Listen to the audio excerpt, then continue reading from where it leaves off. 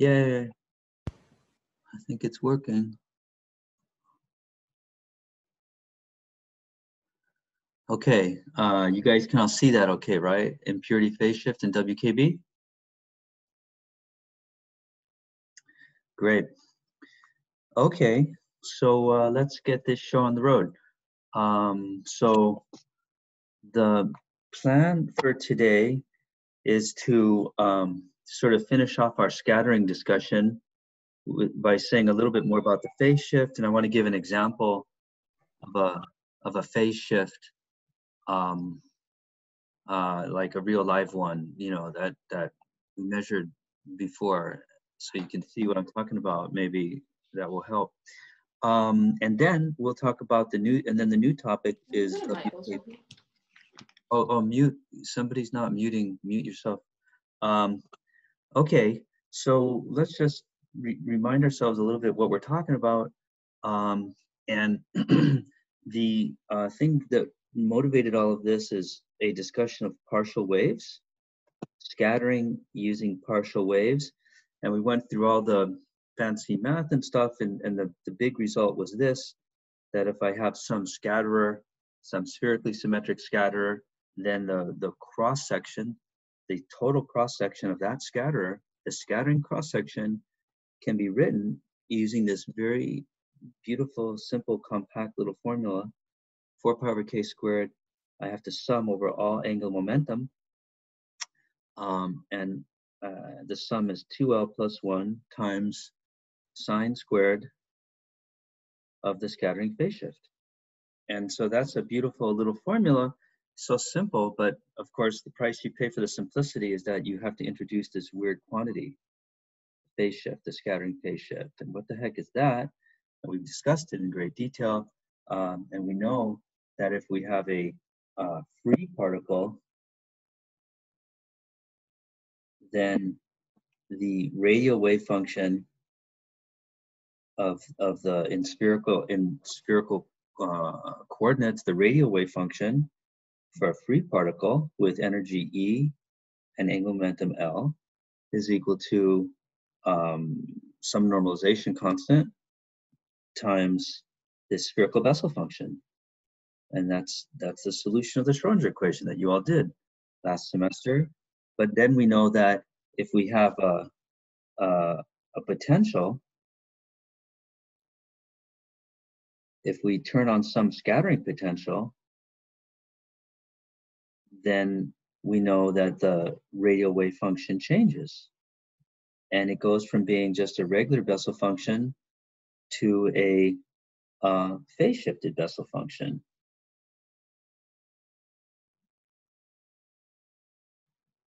For large r,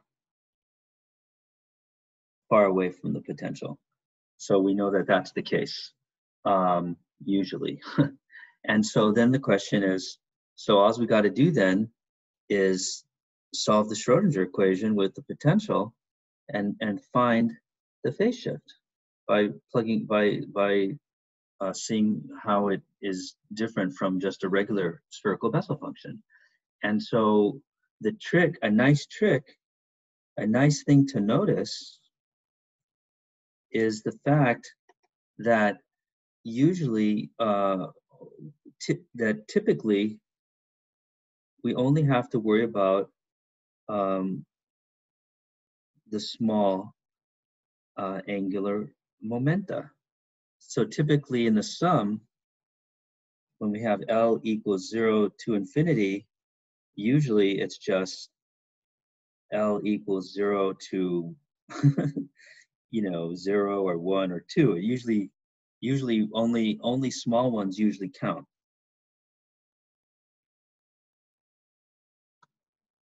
And that's what makes it so useful. And I sort of discussed this before, and I will just sort of remind you why we only have to worry about the small angular momenta. And that's because if we, and I sort of did this last time. I'm not going to do all of what I did last time. I'll do it a little differently. But here, if we have a potential, and if this is R, the radial component, and if this is our potential, say some scattering potential, suppose this is our scatterer, you know, that's some V naught out to some R naught, then we see that we have what we see is that the potential, the effective potential that the particle sees is, of course, the applied potential V of R, where this is, you know, the applied potential V of R, the scattering potential. But the trick in the whole the key concept is that there's this extra part, the centripetal potential, the centripetal component that you get because you're in spherical coordinates. And so that's the centripetal or centrifugal or whatever you want to call it component that you've all seen before. And it's really important. And because if I plot this guy, then this is the guy that pushes you away from the origin, pushes you away from the origin.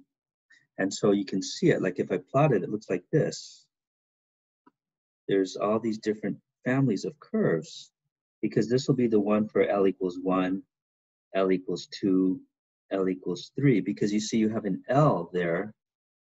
And so a particle with different angular momentum sees a different centripetal potential. And that makes sense, because it's like when you're swinging a rock on a string. If you swing the rock faster, then it pulls away harder.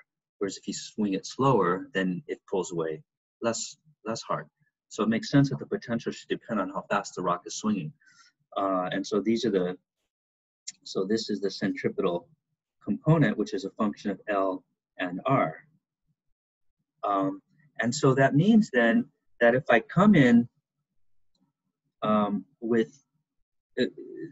point is that if I come in, suppose if I come in with some energy like this, if this is my energy,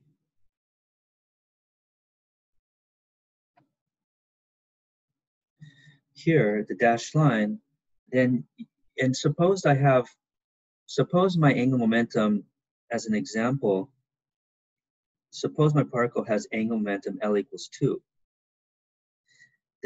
Then what's going to happen is the particle out here, the wave function will look wiggly, wiggly, wiggly, wiggly, wiggly, wiggly, wiggly, wiggly. But then as soon as it hits this point right here, it's going to start to decay.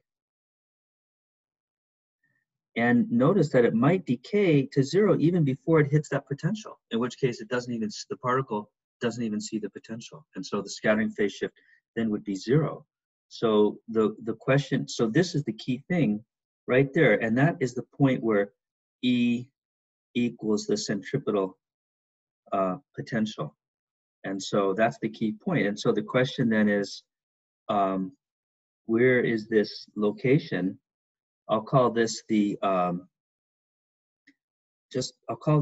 closest approach. Even though the wave function decays a little bit inside, just for simplicity, let's call the closest approach is when the energy of the particle equals the centripetal potential. That's how close the particle can get in. Even a free particle, forget about, even forgetting about the potential, any particle with L, that's the closest you can get in. And so let's calculate this R closest. How do we find the R closest, the closest approach? Then what we do is we just can set the energy of the particle equal to the centripetal potential, which is easy, just h bar squared L times L plus 1 over 2mr squared.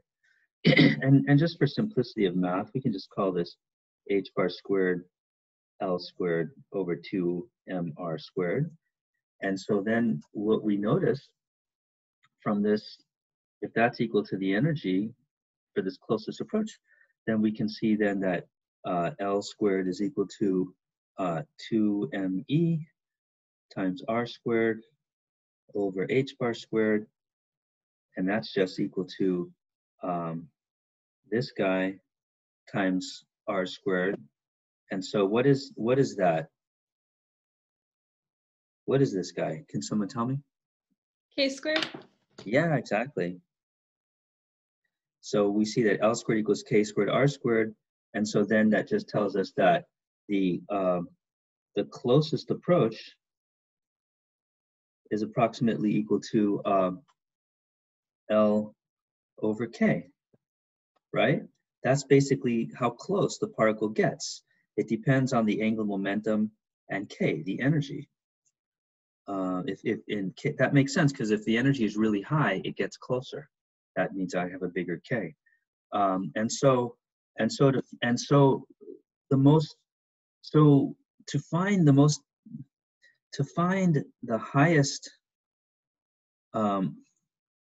relevant phase shift, then what we do is we set R closest to equal the range of the potential.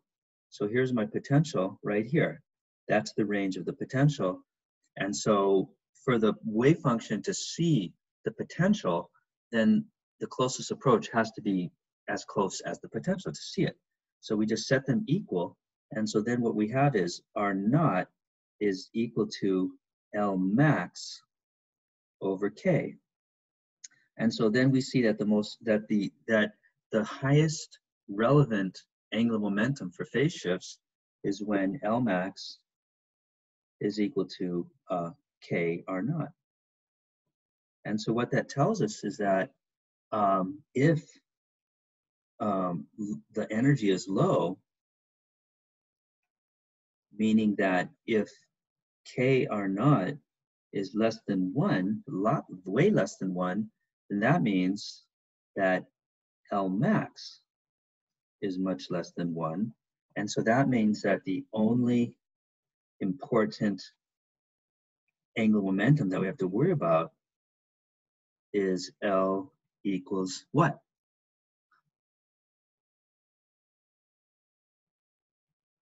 Zero. Right. In which case, our beautiful little formula for the cross section, where is it? It's way up here. Where did I put it? Oh yeah, put a circle around it. See, this is a sum over all angular momentum, L equals 0 to infinity, but now the sum only goes to L equals 0. And so it just becomes really simple, because now we see that then for this low energy case, then the total cross section is just going to be 4 pi over K squared times sine squared del the 0. Let's see, can I get that right? Yeah, sine squared del, yeah. And so that's just a cute little thing to notice. And so what we call this is, and so if this is true, then we call this S wave scattering. Okay, and that happens a lot in nature, because often you have low energy things hitting, in which case, so it's really this, so then you only have to worry about the L equals 0 phase shift. So that's nice. Professor Kirby, can I ask a question? Of course. What does the S stand for in S wave scattering? Ah, very good. It's this thing. That's a good question. I have L equals 0, 1, 2, 3. Like these are all the possible values of L, right? And so when you did the hydrogen atom last semester, you remember that there's some crazy, ridiculous naming convention that is because of some bizarre things that happened 150 years ago that no one can barely remember. And for some weird historical reason, you call L equals 0 S. L equals 1, we call what? Somebody tell me. Oh, P. And L equals 2 is, what is it called? D. Exactly. And this guy, keep going. F. Yeah, and that's all I remember. Okay, I don't think I've ever seen it go higher than F. So SPDF. And those are free, because like the old guys, you know, they did some spectroscopy and they saw the line was sharp. So they said, oh, they didn't know quantum mechanics. They said, oh, the spectroscopic line is sharp. We'll call it the F. And P was for, I don't know what that stood for. Who knows? Okay, so these are just weird historical things. And so, for example, if if we had to worry about L equals 1 component of the scattering, then instead of calling it S wave scattering, what would we call it? Somebody tell me. If we actually had to worry about the, the L equals 1 phase shift, for example, if that was suddenly really important because of some weird nuance of the potential and the energy, then what kind of scattering would that be? P wave? Yeah. Then we call it P wave. We call it P wave scattering. Okay, so I think you see the pattern there. And so now let's give an example. And so there are many possible examples. I mean, you guys, in your homework are some examples, but I want to give you a special example. I'm a condensed matter person, and so I'm going to give you an example from condensed matter.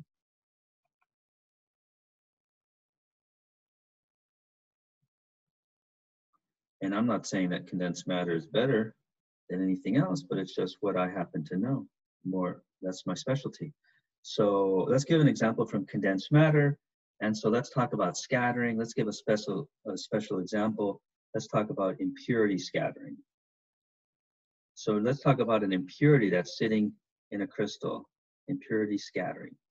Okay, so now let's talk about so this is like an example from my own research, because I want you just to sort of see how all these concepts can be used in a particular way that maybe you haven't thought of before. Okay, so this is the question that I want to ask. So this is the question I want to ask.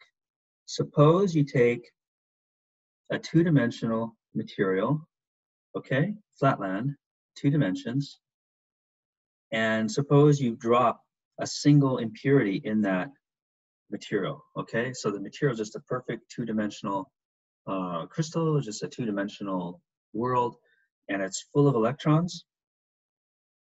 Let's say that there's lots of electrons, and I put an atom, and I drop an atom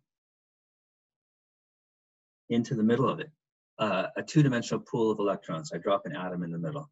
And so what does it look like? Then if you did that, the question is, what do the electrons do? What do they look like?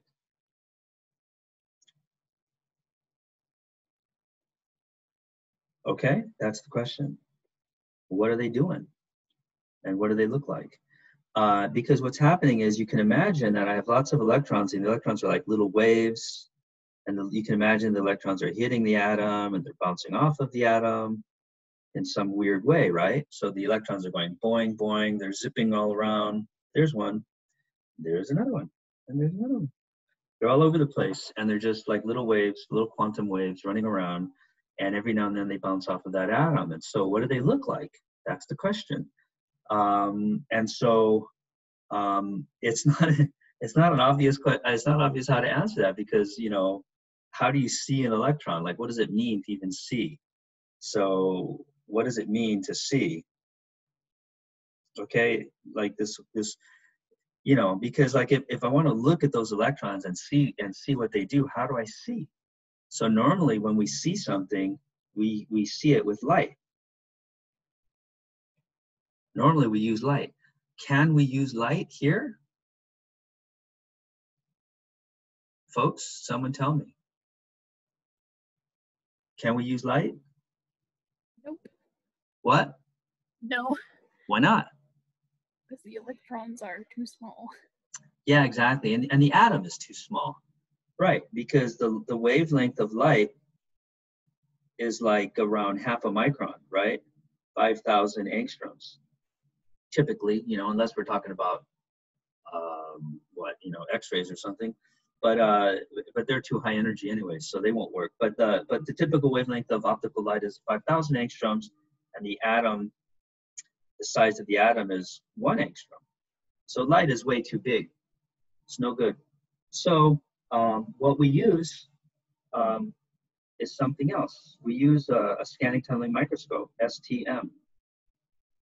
Scanning tunneling microscope.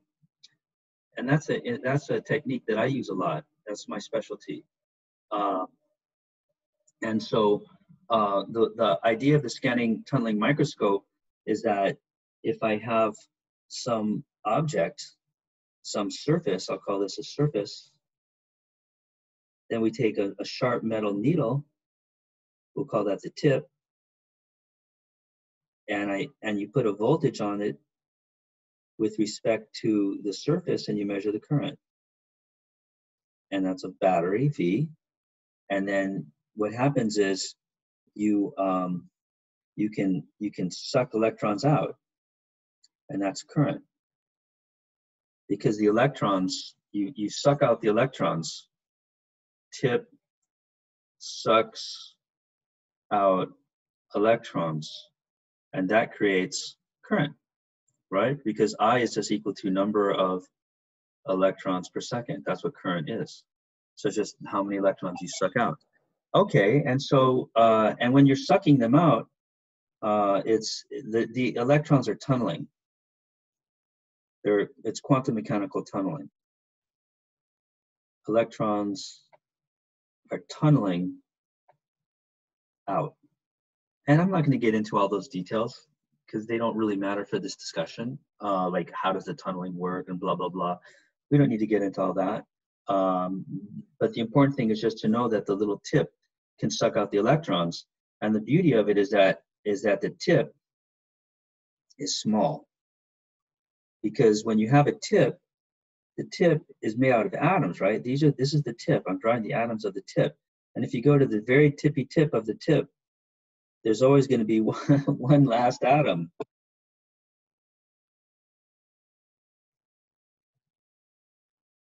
And that's the atom we use.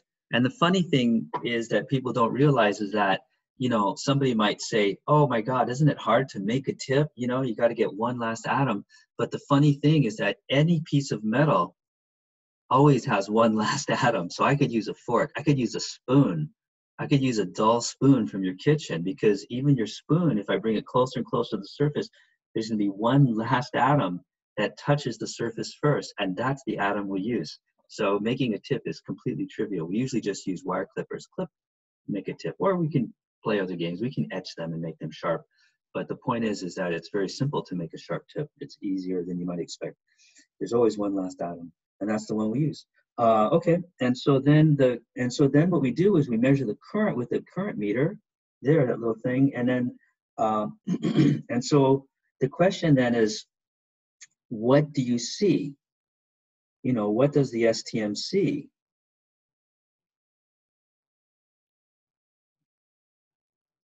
And the thing is that this is the important point, is that it turns out that if you do some math and thinking in quantum mechanics and use actually Fermi's golden rule, if you work out Fermi's golden rule for this process, and I'm not going to, but somebody else did, then what you find is that for some regimes, for small voltage, let's not get into all these nuances, but for some regimes, and what you find is that the current that the tip sees, and the current depends on the position of the tip and the energy of the electrons, and you can set the energy with the voltage, E V equals E. So we can tune the energy of the electrons we're looking at, and the energy is set by this battery, V. Then it turns out that the current that we measure is proportional. Let's put a proportional sign here to this quantity that we call the local density of states, and it's a sum over all the degenerate states,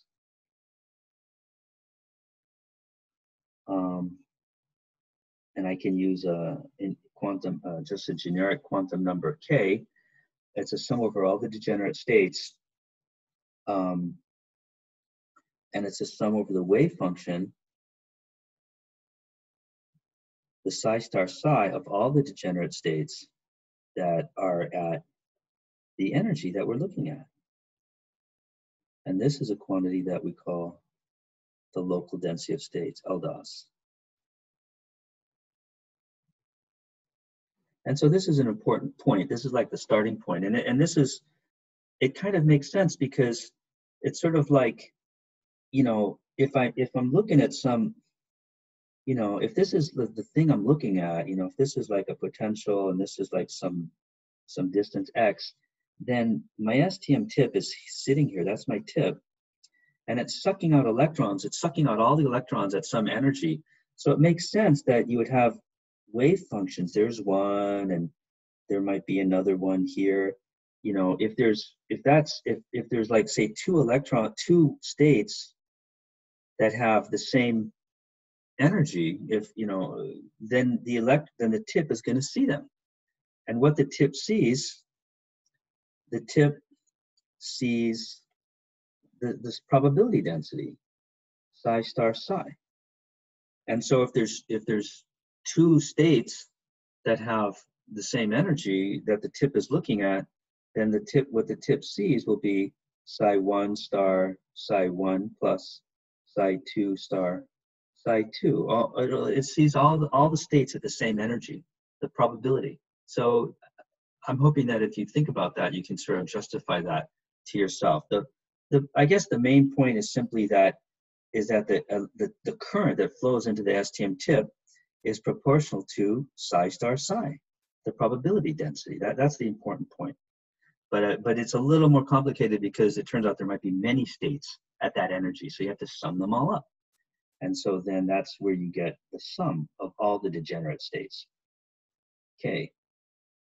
And they're all degenerate such that, and that's what the delta means, delta E minus EK, that just ensures that they're all the same energy.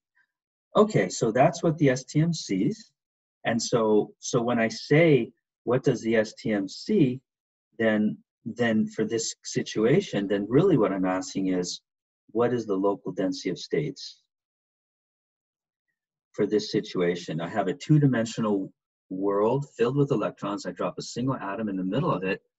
And what does the STM see? Well, the STM sees the local density of states. So the question then becomes, what is the local density of states for this situation? And what we're going to do now is we're going to calculate the local density of states, and we can do it very easily using phase shifts. And so then that's why this all uses the stuff that you just learned in class. That's why I think this is a nice example.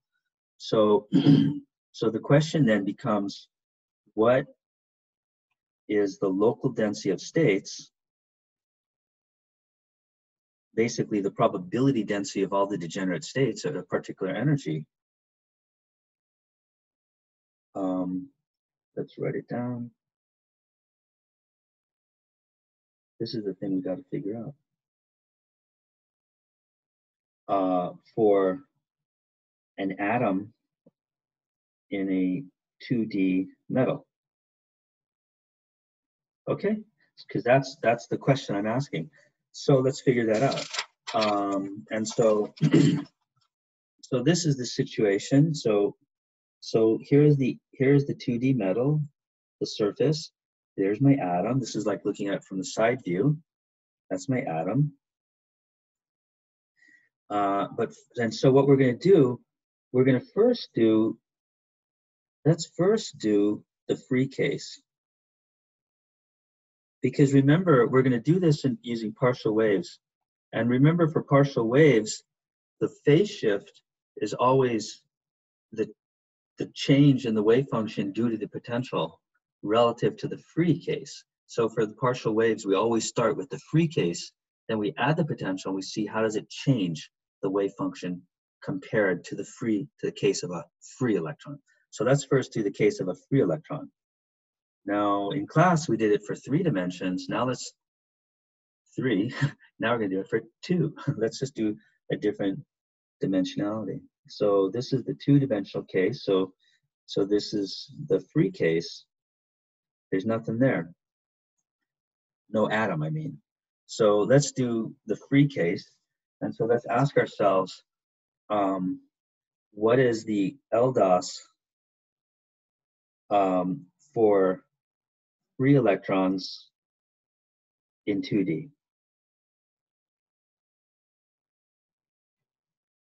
Okay, and so we have to basically figure out their wave function. So basically what we have to do is solve H psi equals E psi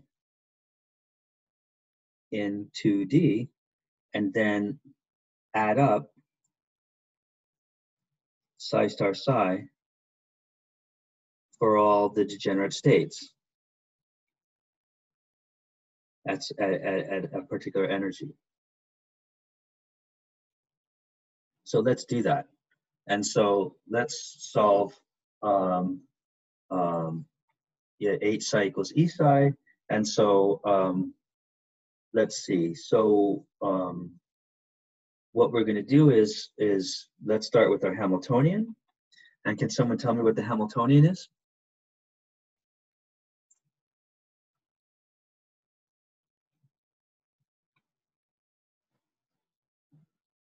All right, this is where the rubber meets the road.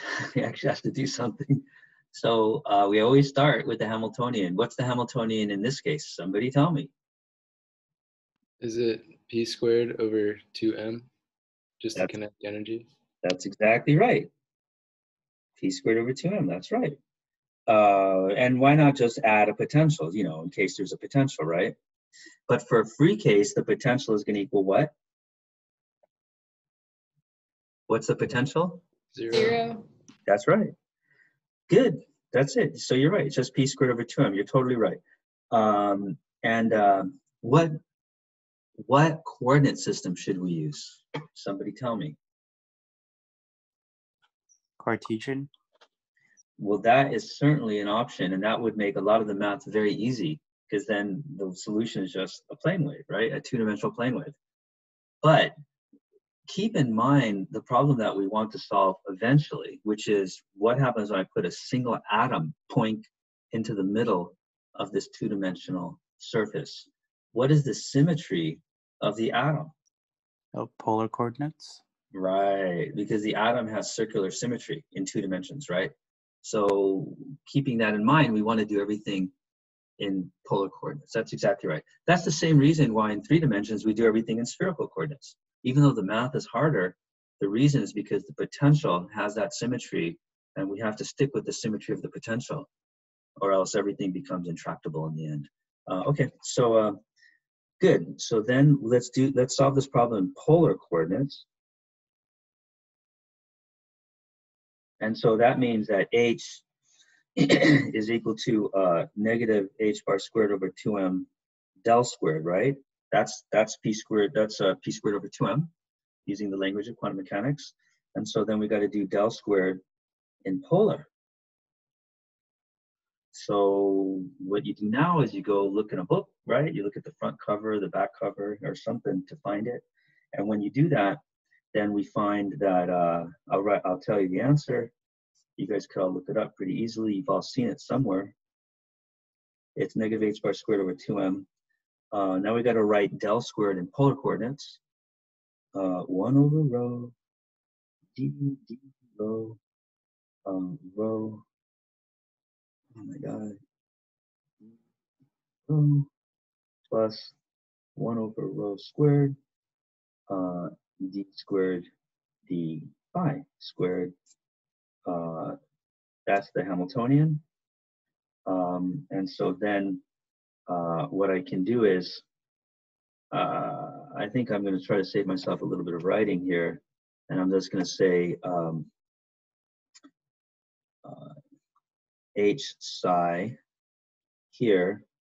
I'll put a psi here, right? Rho phi is equal to E psi rho phi. And so what we've done is we're using, so here's our world, our 2D world, and we're using polar coordinates. Can I draw them? So this is rho, and this is phi, right? So just to remind you, so the polar coordinates in 2D, in our 2D world. Okay, so that's nice. And so now we have to solve. Okay, so that's a free particle in 2D, right? Free particle of mass m, the mass of the electron in 2D. That's what we've written And so let's solve it. So to solve it, we say that psi of rho phi equals what? How do we solve it? Somebody tell me. What's the trick? Separation of variables. Exactly. We always do separation of variables if possible.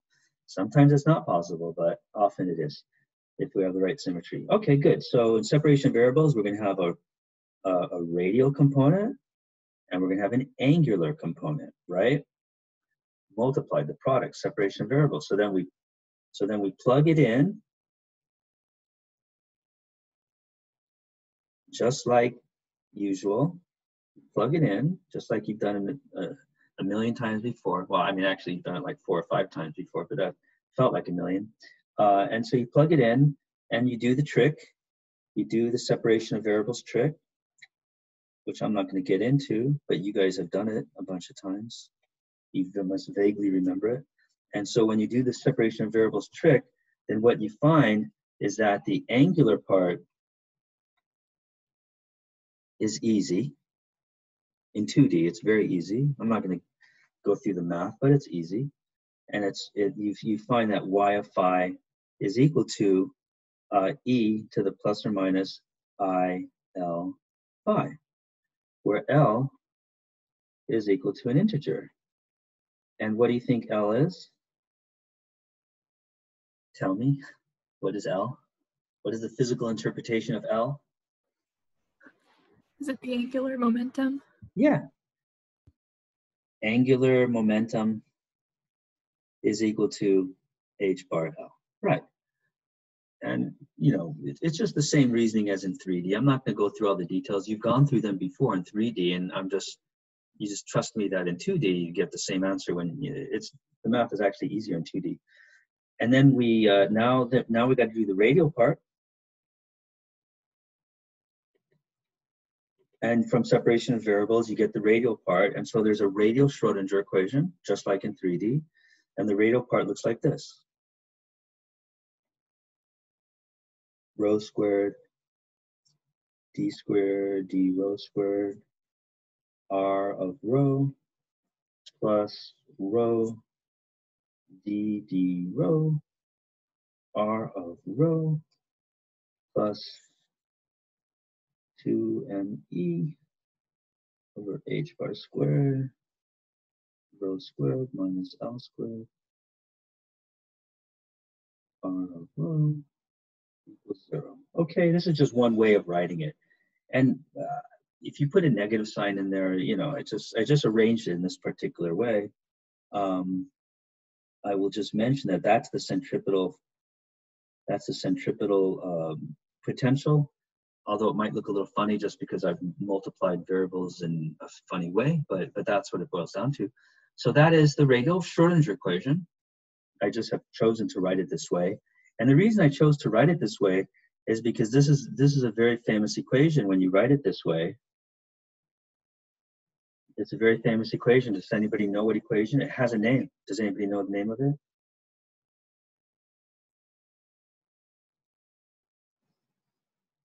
Anybody? Anybody know the name of that equation?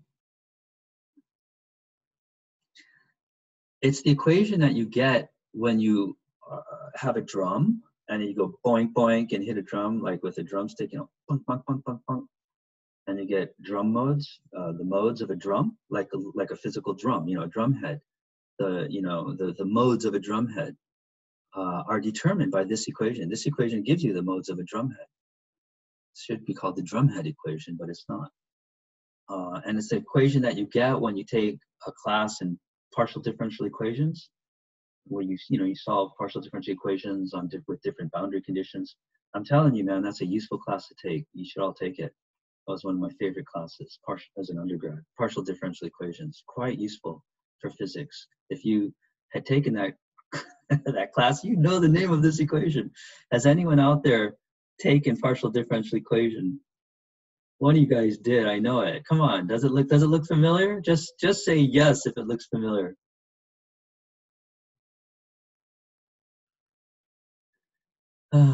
You guys are there, right? I mean, my internet connection hasn't broken. Are you guys out there? Yeah. Okay. So I guess not many of you have taken that class. That's okay. times change. It's not I- cymatics, is it? Say it again. Cymatics, or is that I'm thinking of something else? Oh no, no. I mean, maybe that's another name for it. I don't know. I'm not familiar with that name. I mean, maybe it is, but the name that I'm familiar with is Bessel's equation.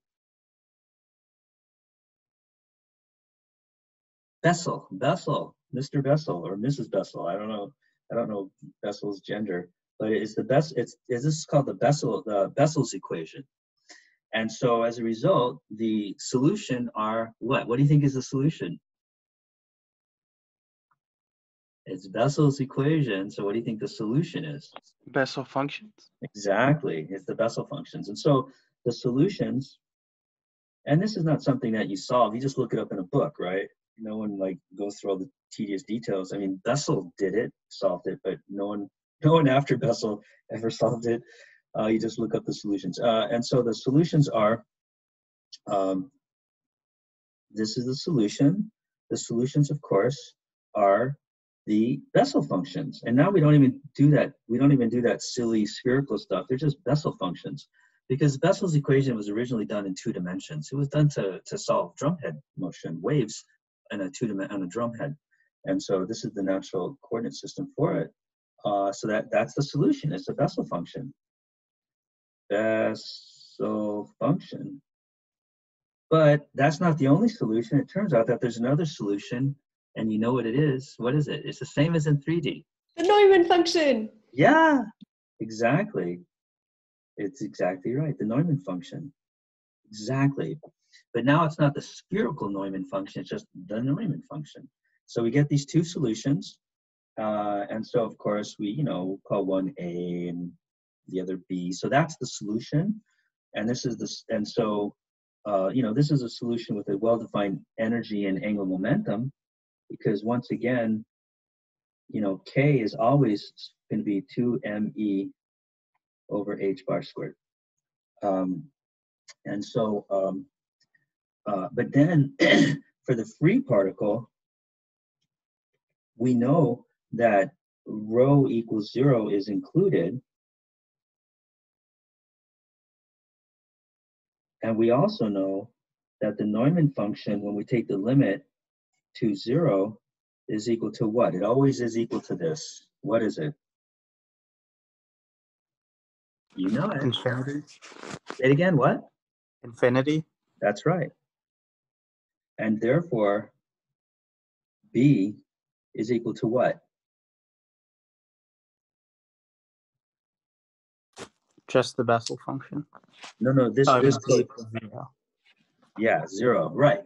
And so then, exactly, that's what you just said. And so we then see that the radial functions, the radial wave functions are the Bessel functions. And this should look very familiar to you, because it's the same thing we got in 3D. In 3D, we had the spherical Bessel functions. In 2D, it's just the Bessel functions. So it's the same, it should look very familiar to you. And so that means then that the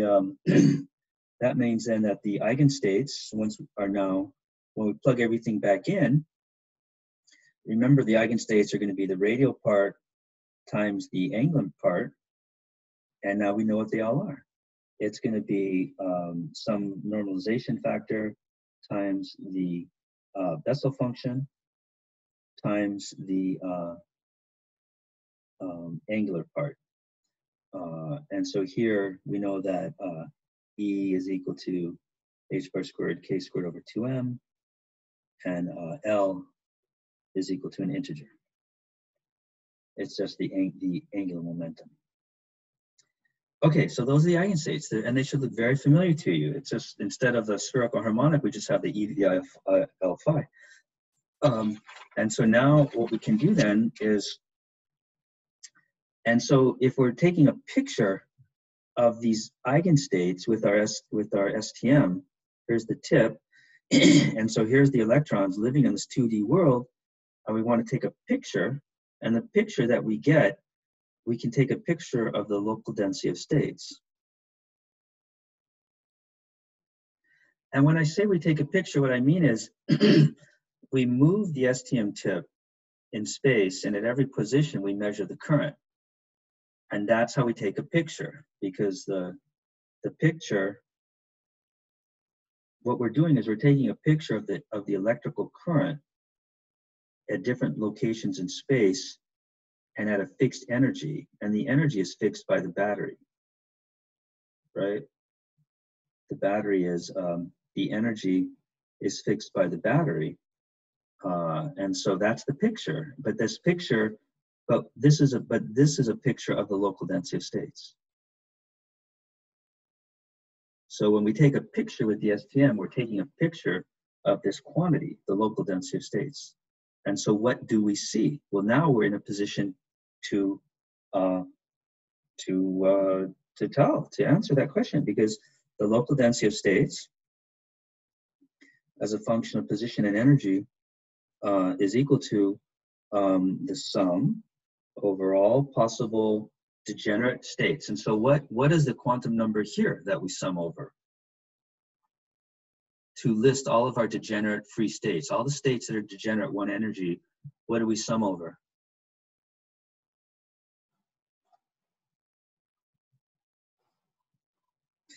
Because we want to sum over all the psi star psi for all the degenerate states. Because the STM is looking at all the states of a particular energy, so we need to know how many, we need to know what they all are and sum them all up, because that's what we see. So what am I summing over? Somebody tell me. Guess. K. Okay, K is a good one, is a good guess. K is, but look here, K is energy, right? And the energy is fixed by the battery. And so energy is fixed. We're doing the experiment at one energy. So I don't sum over K. That's the wrong quantum number. I mean, I know in my previous form I just used K, but that was just like some generic like momentum. But I don't sum over K here because K is fixed. And K is not a vector in spherical coordinates, you know, it's just the energy. So that was a good guess, but that's not right. We're not summing over K. What do we sum over? L. Yes, exactly. We sum over L, because as you can see here from the eigenstate, for one particular energy, how many different possible L's can I have? Somebody tell me.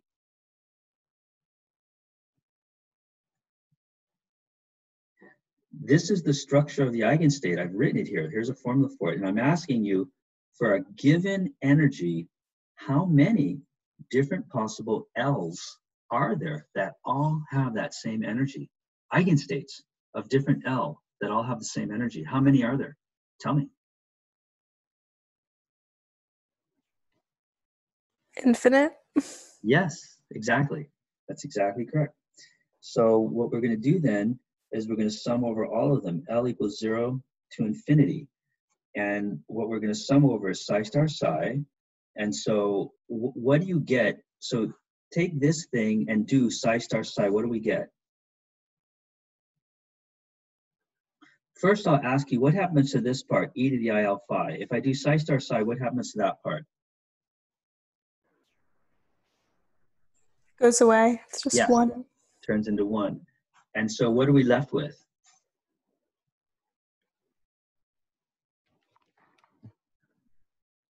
What are we The left? magnitude of the Bessel function. Squared. Yeah, sorry. Exactly. It's exactly right. So, and let's not worry about that normalization factor. And so we have JL of K rho squared. So that's it. That's what we see. That's it. You see that's the answer, you know, that's it. That's the local density of states. We actually worked it out. So that's kind of cool. That's the local density of states. That's literally what you measure experimentally with an STM if you look at a two-dimensional surface filled with electrons at one particular energy. That's what you would see. And what is this? So if we take this quantity, these Bessel functions, and sum them all up like this, like in this little formula, the question is, what the hell is that? And I'll call this the free, you know, this is the free local density of states for the free particle. and I don't actually expect you to know this, but it turns out that there's all these identities, and you know that. There's all these identities that you find in various math books, and it turns out that there's one of them for summing up Bessel functions. And so if you take all the Bessel functions from L equals 0 to infinity and sum them all up, then you get something. Do you guys know what you get, what that's equal to? Does anybody, can you guess? It's going to be something with pi in it. I bet that much. Perfect. That's exactly the right answer. That's what you should say. Pi. You say it's either 1 or 0 or pi or e. So that's exactly right. It's some constant. I can't even remember. Maybe it's pi. I forget. You know, it's in a book somewhere. But it's c. It's a constant. And that's something that you just see in a book. Okay? It's in a book. Some book. Okay, it's just one of those things, you know, it's in a book, it's a constant. I forget what it is, probably pi. So now, okay, that's great. So that's the free particle. So now let's put the atom in. Now we're ready to put in the impurity, the atom. And so what does the atom do? And so let's look at the atom. I mean, so here's the atom sitting on the surface, and we'll put him, of course, at rho equals 0, and so this is the potential, and so the atom is going to create some kind of cylindrical potential, right? And this is rho, and there's going to be and that's the potential of the atom, and then there's going to be the centripetal potential, which comes from, you know, where did it come from? This term right here. That's when you work it all out, that's the centripetal potential, and it does the same thing that it does in 3D. I have the L equals 1, the L equals 2, the L equals 3. And for L equals 0, the potential is gone. There is no potential for L equals 0. I'm getting kind of confused here. My rhos and my L's, I realize, look very similar. L equals 0. The potential. This is the centripetal potential. And so let's just confine ourselves to low energy.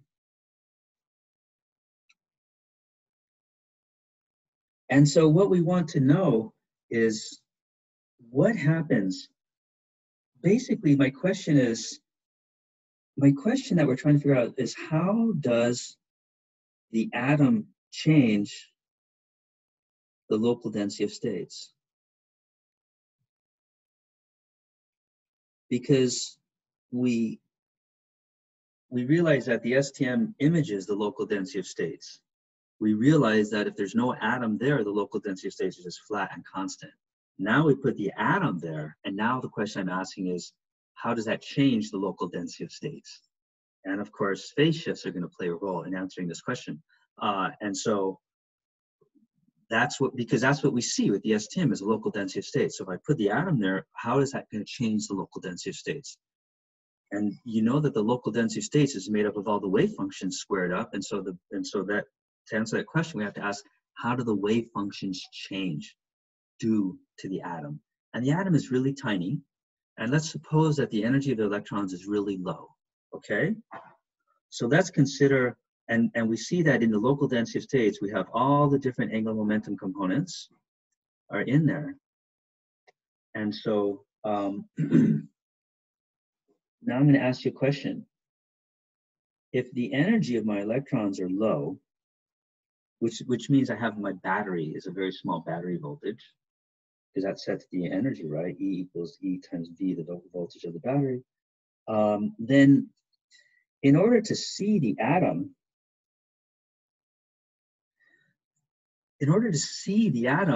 I need my angular momentum of my electron to be, I'm asking you, big or little?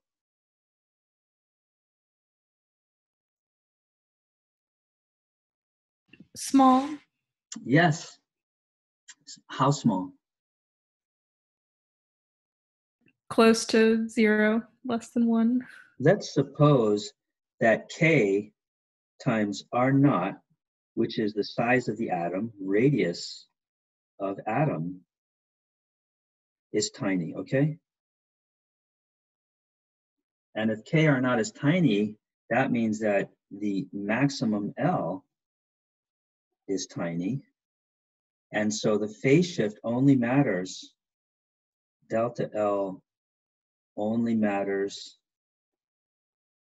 for L equals what? Tell me. 0. That's right. Only the zero, the only angular momentum component that reaches the atom is the L equals 0 component. So that's the only partial wave that gets phase shifted. All the other ones don't make it, because like if I had, for example, L equals 2, that wave function goes d, d, d, d, and then it stops, it hits that centripetal barrier, and then it falls, and it dies before it hits the atom. That would be, for example, L equals 2. And so they all die.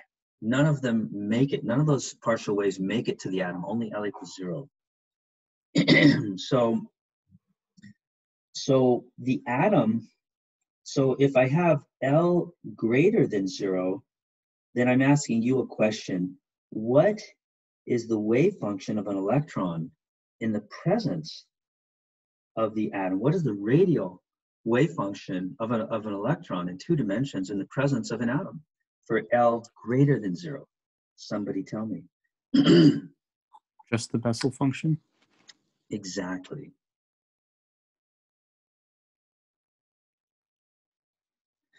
But how about for L equals 0?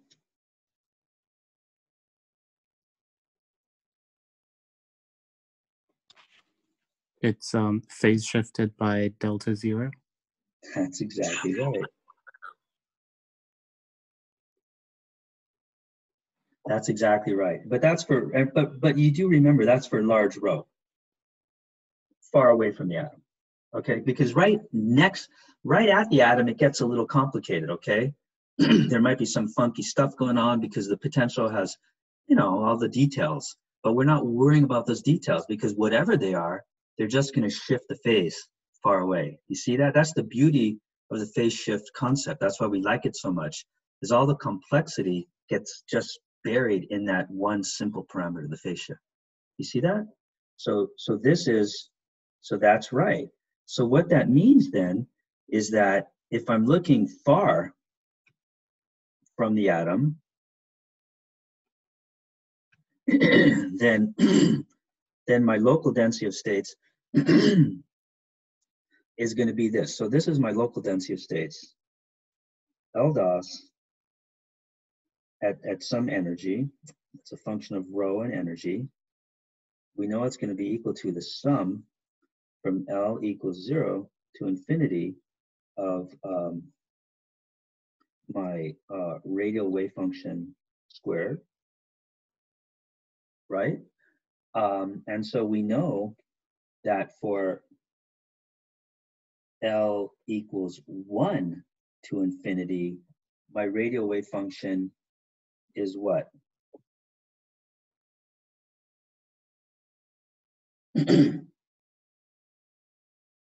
Just the Bessel function, Phase shifted, yes or no? not phase shifted. Exactly. But for L equals 0, this part is different, right? What is my L equals 0 part?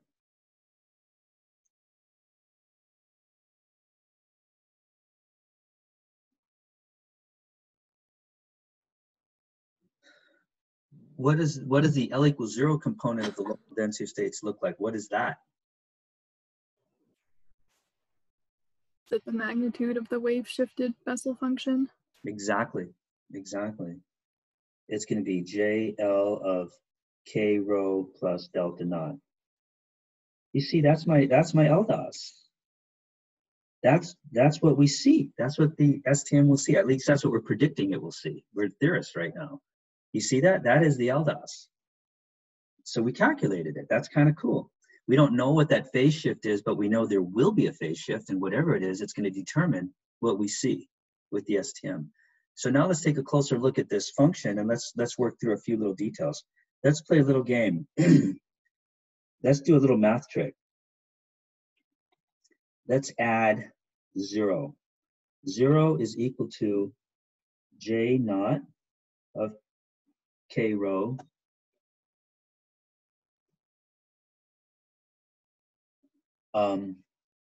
squared minus J naught of K rho squared. Okay, this is the L equals 0 Bessel function. So let's take the L equals 0 Bessel function. Oh yeah, let's see, I should do this. This one is the L equals 0 one right here, 0. So let's add 0 to this term. And so when I add 0, what I'm going to do is I'm going to take this guy and I'm going to go plus J naught K rho squared. And for this guy, I'm going to go minus J naught of K rho squared. Now, why did I do that? Why did I do that? Well, the reason I did it is because now this part is equal to what? That constant. Yes, that's why I did it, exactly. So now we see that LDOS of rho E is equal to J naught of K rho plus delta naught squared minus J naught of K rho squared plus a constant. So all that complexity got swallowed up in just a simple constant. And now to make things even more simple, let's do the large R expansion.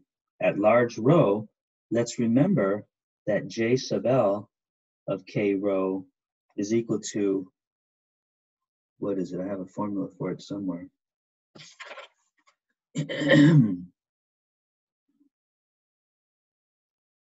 Where is it for large rho? Well, I don't have the general formula for all the Bessel functions, but I know the formula for J0. So J naught of K rho for large R is equal to, it's just simply square root of 2 over pi K rho times cosine of K rho minus pi over 4. All right, and that should look kind of familiar because that's just this very famous kind of behavior. It just looks like this, right? That's the J naught as a function of rho. All right, so I'm just plugging it in. It's just the dying cosine, sort of the famous Bessel function. And so now we see then that we're predicting then that the local density of states that we see in the vicinity of the atom is going to, now we can write it as this very simple thing. I got that constant plus I got this part, the prefactor, which is going to be 2 over pi K rho. And now I have these cosines and I have, this is my formula. So I basically, I see I have a phase shifted cosine minus a non-phase shifted cosine. See that? So I just write it out, these little formulas, and it's cosine squared K rho minus pi over 4 plus delta naught minus cosine squared K rho minus pi over 4. All right, and that's what we predict that we see. So that's what it looks like, okay? So that's what we expect to see on the surface. That's the atom, and so we expect to see this sort of funky dying cosine function thing. All right, so this is a prediction. So now Now what do we do? Okay, we've made a prediction. What do we do next? We're physicists, we're scientists. What do we do? Folks, what do we do? We've made a prediction. What do we do after the prediction is done? Now it's time to do what? What? Test it. That's right. We test it. That's exactly right. So now we test the prediction. And the way we test it is by putting an atom on a surface. And so the surface that we're going to do is copper. And it's a crystal. It's called the 111 surface of copper. And we're going to put an atom on top. And the atom we're going to put on is iron. Okay? And then we're going to look at it with an STM. That's the tip. So that's what we're going to do. So let's do that experiment. So it turns out that I actually did that experiment many years ago. And so here I'll show you the results. Let's stop the sharing. How do I do this? Stop the sharing. Now let's go to share screen.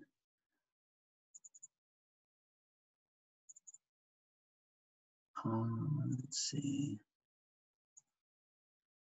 Can you guys all see my screen? Can you see my screen, folks? Yeah. Yeah. Okay, so let's see. I emailed myself this thing. God damn it, where did it go? Okay, yeah, there it is. I forgot to put it onto this computer. Paper, I'm sorry, there it is.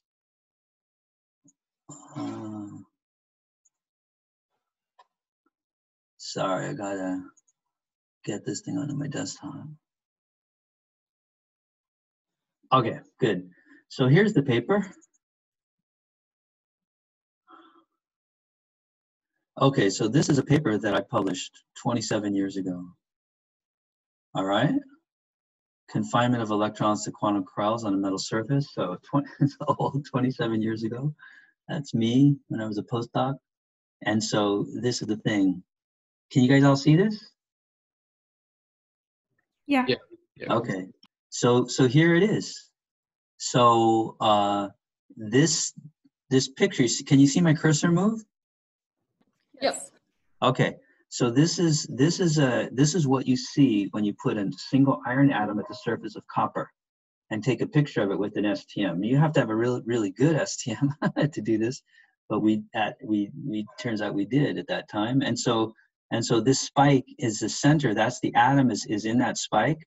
But with the STM, what we're seeing is the electrons all around it. And so you see these rings. This is what we saw. And so now, if you take a slice, a cross section, then this is what you see.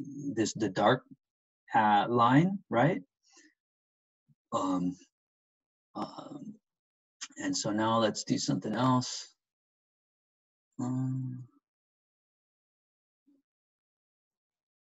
This is, let's see, I think I have something else here. Yeah. Okay. Oh God.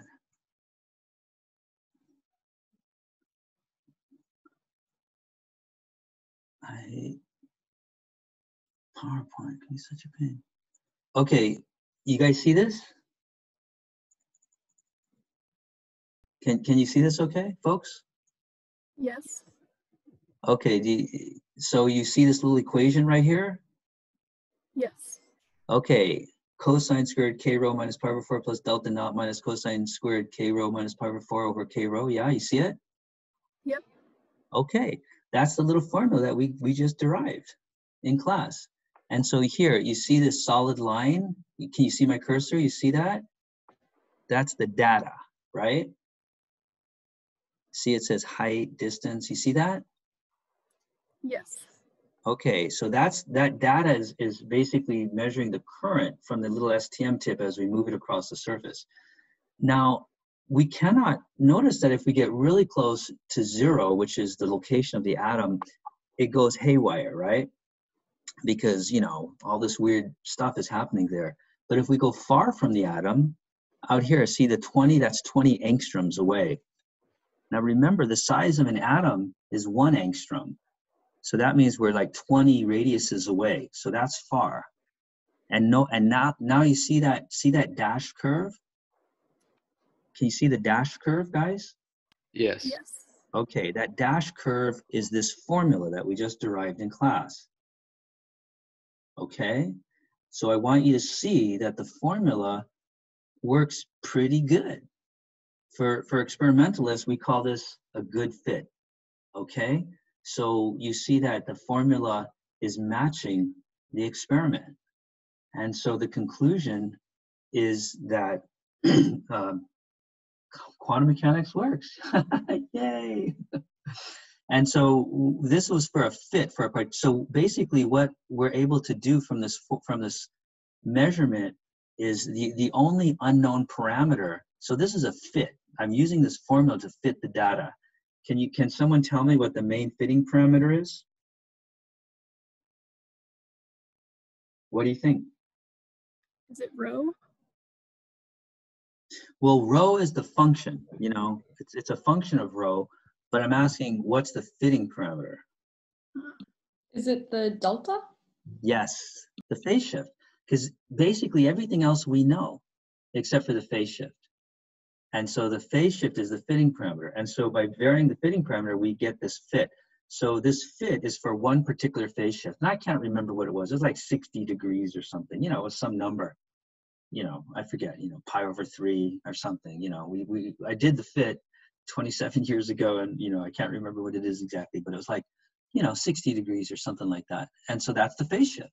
And so the point is that this scattering of the iron atom can be characterized, you know, you know, this is like a pretty complicated system. I mean, it got atoms and copper and it's a crystal and blah, blah, blah, all these details, but all those details sort of don't matter. In the end, it's just very simple quantum mechanics. It's just free particles and scattering and a phase shift. And that explains everything. So that's the beauty of it. Okay, so I want you to see that the simple physics that you learn in the class actually can be used to describe very complex systems.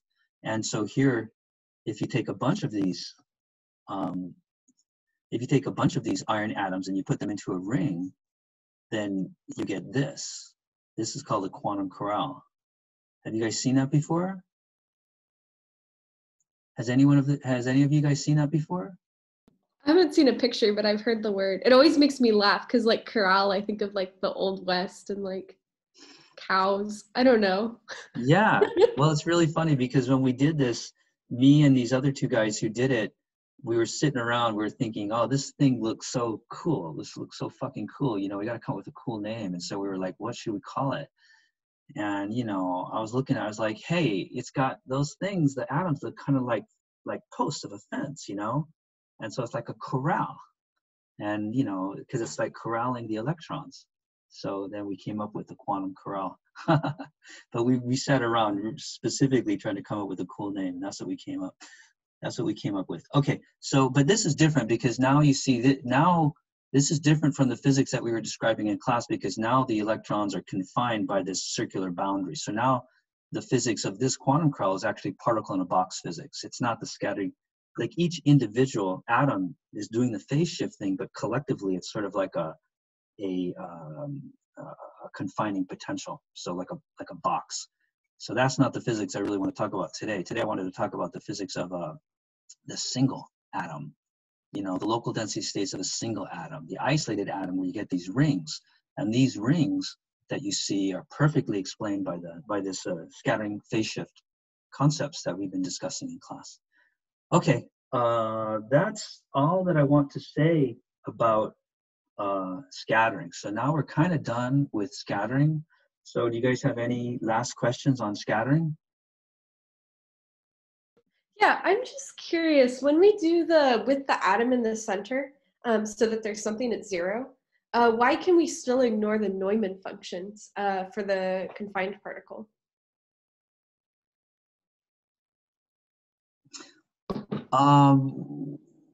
Why do we still? No, you can do it with the Neumann functions. I mean, you know, I just sort of, because here's the thing is that the Neumann functions are there. I'll show you here. I'm going to stop sharing. I mean, that's a good question. Let me see. Let me get this. So it's going to be like this. Let me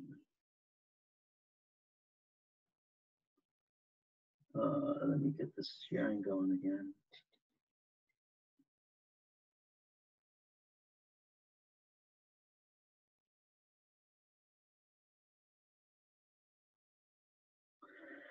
Okay, because if we, can you see it now? Can you see you can see the iPad thing, right? Yeah. Okay. So for L equals 0, then we determine that the radial wave function is equal to JL of K rho plus delta naught, right? Oh yeah, so this is L equals 0, okay? And so for L equals 0, then we notice then that this thing is equal to,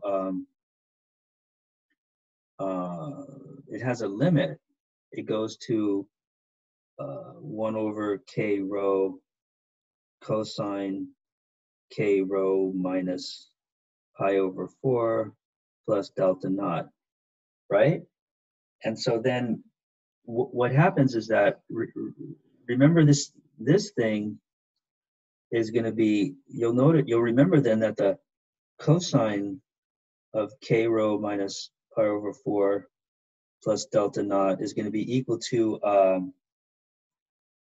it's going to be sine, remember that formula, delta naught times I forget the exact trig identity, but it's going to be sine delta naught times cosine of K rho minus pi over 4 plus cosine delta naught of sine K rho minus pi over 4.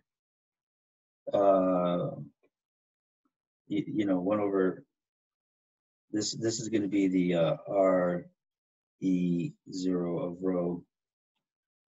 And so this is going to be my JL of K rho, and this is going to be my NL of K rho.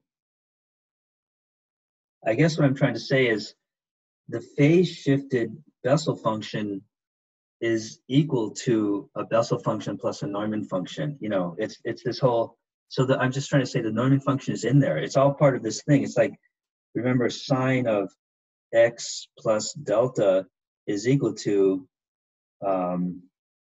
something times sine x plus something times cosine x. And so by phase shifting the Bessel function, that is the Neumann part. Does that answer your question at all? Oh, that makes so much sense. Thank you. Yeah, Okay. now I get it. Thank you. Okay, so it is in there. It's just the math I did. I just did some tricky math avoiding the Neumann function, but it is there. Okay, folks. So any other last questions on this? Okay, so we just have another minute or two. I will just mention the next topic, but I don't have time. I'm not going to get into it because I won't go over. But I will just mention that the next topic is WKB. Okay, and WKB is a new approximation technique. And the whole point of WKB, it's an approximation, the WKB approximation. And the whole point is to solve the Schrodinger equation, like usual. So the WKB approximation is a new way to solve the Schrodinger equation. It's a new approximation technique. And I just want to say that so far we've learned 2 approximation techniques in this class. The first one was perturbation theory. And the whole point of perturbation theory is to solve, you might have forgotten, but the whole point is to solve the Schrodinger equation. That's why we did it. And the other one that we learned was the variational principle. And that also was to solve the Schrodinger equation. But the variational principle was really just for finding the ground state, which is actually pretty useful, more useful than you might expect. And so now what we're going to learn is a third technique called WKB. And WKB is also for solving the Schrodinger equation. And they each have their own regime of validity. Like, for example, for perturbation theory, that was really useful when we have a known function, a known Hamiltonian plus a small perturbation, where H prime is much less than H naught. That was perturbation theory. The variational principle was just for the ground state. There was no constraints on the variational principle. It always works. It just gives upper limit. You always can find the upper limit on the ground state energy. And it always works for finding the upper limit. And WKB is useful when you have some complicated potential and you're looking at energies that are large. You're looking at large energies. You're looking at the high energy solution to some potential, where the energy tends to be a lot bigger than the potential. So when you're looking at very high energy solutions, then WKB can be quite useful. Well, maybe this is not exactly the regime of validity, but we will talk about those details next time. But that is the next topic. That's what we're going to do next time. So that's it. Bye-bye. Thank you.